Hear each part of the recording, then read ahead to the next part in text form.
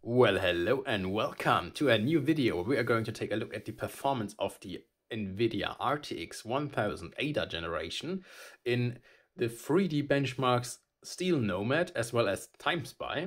And we're going to start this with Steel Nomad, which is running in DirectX 12, not the Vulkan mode. And yeah, you can see the MSI Afterburner overlay, so you can see exactly what's happening here with the card.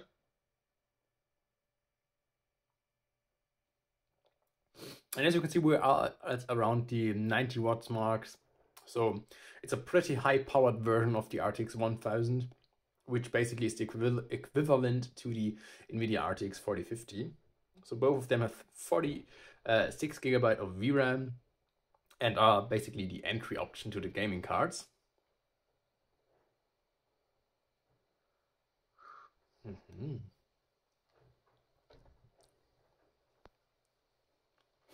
And yeah, I mean, I haven't said before, but this is inside the Dell Precision 5690. So we also do have 64 GB of system memory in this system installed.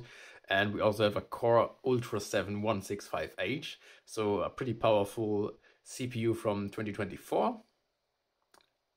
So this really should give us a very good, benchmark if the card is allowed to run. And I don't have any data to compare that to, so it is better than the RTX 5000 Max-Q in my Lenovo ThinkPad, just barely I think, or it's around the same, but yeah, it's definitely not a bad result for such an entry GPU. Alright, next one we're gonna test the Time Spy benchmark, which I can compare to the RTX 5000 Max-Q, which would score around 8,000 points in this one, in the graphics test, a little bit over 8,000 points. And my 6900 XT, desktop GPU, which would score around 23,000 points. And I think a very powerful 2080 Super, which the RTX 5000 is based on, would be able to score around 12,000 points in this one. And funnily enough, I think the RTX A1000, so the Ampere generation, so the card or the generation which came before the ADA generation, actually would score around only 4,000 points. So that's basically I think it's half of what we can expect in the performance of this card here. So that's a pretty impressive step up. Although I will admit that the RTX A1000, which I have here, is in the Dell Precision 5470.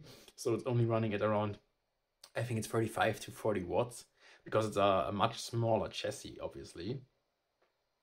And yeah, this one here is also not running at 90 watts right now, but only at 75 watts. That's interesting to me. I think it's we do have a dynamic power boost here in place, where when the CPU actually does not really have to do too much and is not zipping too much power, then the GPU will be fed up to the 90 watts, which we saw before.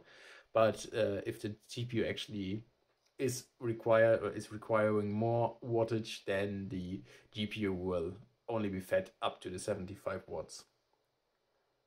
But as I said, this is probably going to dynamically change and is not a static value here.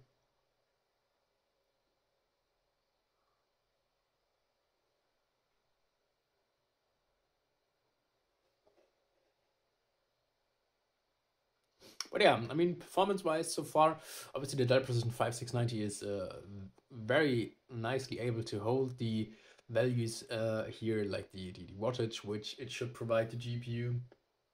And I have to say, it's also, I haven't seen any throttling behavior so far. So in my opinion, this one is really a great system for gaming and obviously workstation alike.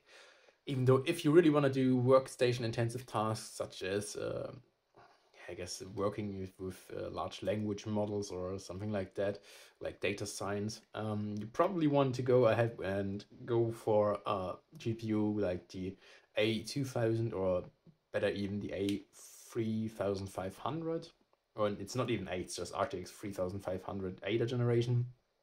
due to the fact that you will get 12 gigabytes of VRAM with that card, or 8 gigabyte with the RTX 2000 Ada. So yeah, I think the 6 gigabytes of this card really is the biggest bottleneck of that one, and it's really sad to see, really, because if Nvidia didn't skim out on that, this would be a great gaming GPU for years to come.